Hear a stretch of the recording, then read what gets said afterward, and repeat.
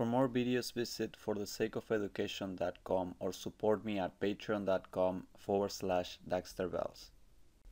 Alright guys, let's do this problem where you have the bridge frame consists of 3 segments which can be considered pinned at A, D, E, and the rocker supported at C and F, and a roller at B. Determine the horizontal and vertical components of reaction at all these supports due to the loading shown. Alright guys, this is very easy. Don't let these problems intimidate you.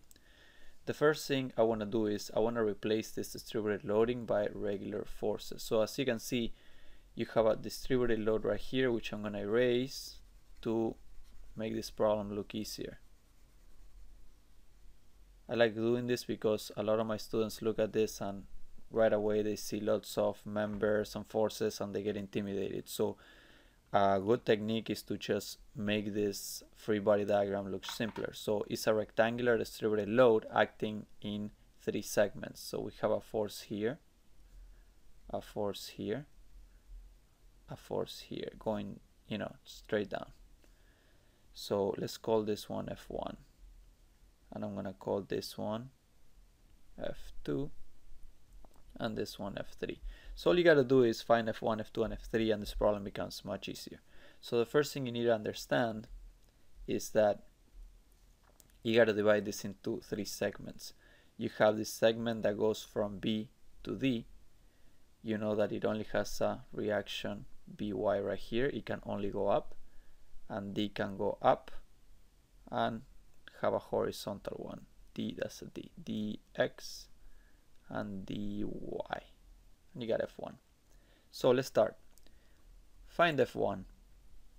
F1 is equal to 30 times 2, because the distributed load which I raised was 2 kg per feet, so it's times 2, and that equals 260 kg. That is F1. Now if you do, assuming counterclockwise is positive, some of the moments at D, you want to pick D because D could have a possible horizontal one, is equal to 0, is equal to F1 times 15 feet. See, F1 is turning this arm right here, and it's turning counterclockwise, so it's positive, minus By times 30 feet, which is turning this lever arm clockwise, so it's negative. But you already find F1 on the previous step. Just plug it in, solve for By, and you're gonna get that By is equal to 30 kilopounds. Okay. Then some of the forces in the Y is equal to 0. As you can see, you got By going up plus dy minus F1 is equal to 0. By is equal to, I'm sorry, we already got By. I mean, D as in doll, Y is equal to 30 kg. So you already found this one and that one, and you already found dx too. Some other forces on dx is equal to 0, so dx is equal to 0. There's no other force acting on this member. So you already find dy, bx, and by. Now let me add a new layer, hide this layer.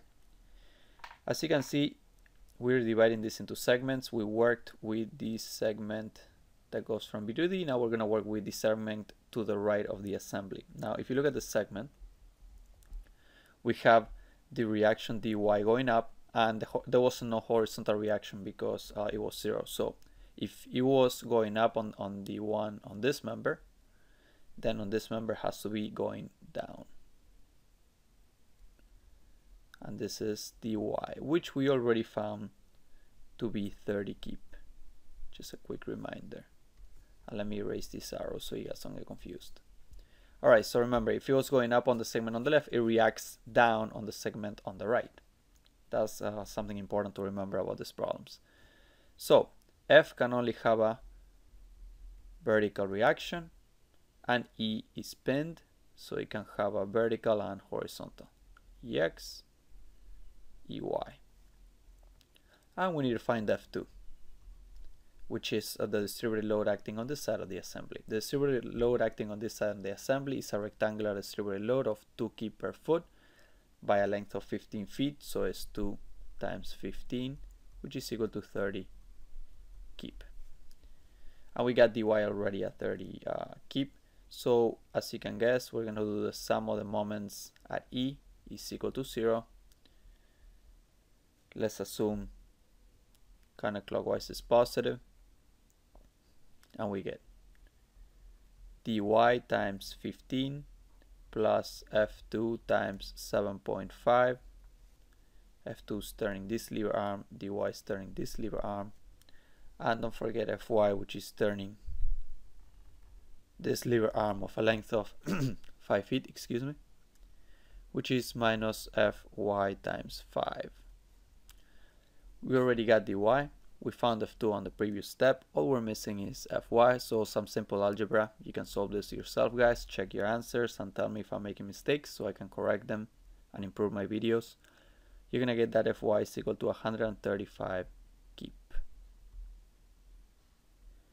So now you can do sum of the forces on the y is equal to 0, which means that minus dy minus F2 plus EY plus Fy is equal to 0. We got dy, we got F2, we got Fy, all we're missing is EY. You solve for EY and you're gonna get that EY is equal to negative 75 kip. The fact that it's negative and we drew it going up, all it means is that EY is in reality 75 kip going down. Don't freak out. So we gotta correct it on our diagram later, that's no problem. And that's it for the forces of all the reaction forces on the member on the far right. What we gotta do now is go to the far left. Now when we go to the far left, I'm gonna draw this reaction AY going down, since EY surprised us and it was going down. Oh, before I get ahead of myself, one last thing. You probably figured this out by now, but for those of you who didn't, sum of the forces on the x is equal to 0. The only force in the x is Ex, so Ex is equal to 0. Just for the sake of completion, you know, do everything. Okay, back to the member on the far left. I'm going to draw AY because AY surprised us and it was going down at the far member on the right. And by symmetry, I'm going to assume that A is the same thing on the left. Let's assume AX is going to the left. However, I'm pretty sure there's not going to be an AX since there hasn't been any member going to the left or right. Remember, when we were working with the member BD, the reaction at B was going up. So in this member, the reaction is going down. That is BY, which we already have at 30 kip if I remember correctly. Yeah, 30 kip. 30 kip. We found that when we were calculating the forces on the first member. And CY is right here. So this problem is symmetrical to the problem on the right. You could just do by symmetry, but I'm gonna go through all the works because I just like to be thorough with my videos. Some people get confused otherwise. So first find F3. Remember F3 is a rectangular distributed load of over a length of 15 feet with a strength of 2 kip per foot. So F3 is equal to 2 times 15, which is equal to 30 kip. Now, assuming clockwise is positive, sum of the moments at A is equal to 0, we got F3 times 7.5, turning this lever arm clockwise, plus BY times 15, turning this lever arm clockwise again, minus CY times 5, turning this shorter lever arm with a length of 5 feet. So we got F3, which is founded. We got BY, we found on the first step when we were working with the first member. CY you can solve with some basic algebra and you get that CY is equal to 135 kilopounds. Then easy. Sum of the forces on the x is equal to 0. AX is equal to 0. sum of the forces on the y is equal to 0 minus ay minus f3 minus by plus cy. You got f3, you got by, you got cy, all you're missing is ay. Solve for ay and you get that ay is equal to 75 keep. So that is how you find all the forces on the members. Now, please comment below if you want me to do any problems and I'll be happy to help. Thank you.